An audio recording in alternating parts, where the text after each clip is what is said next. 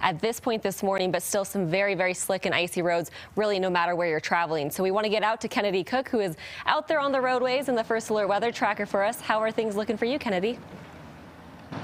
Good morning, Mackenzie. Now, I feel like you and I are pretty spoiled this morning. We just heard everybody talk about how cold it is. I don't know about you. I'm nice and toasty in the weather tracker looking at the roads for you all. I'm going to go ahead and show you what I'm seeing. We are currently on 6th Avenue, and as you can see, the roads are pretty clear. We just noticed that the sun is coming out, already starting to melt some of that snow. Plenty of cars here on the road.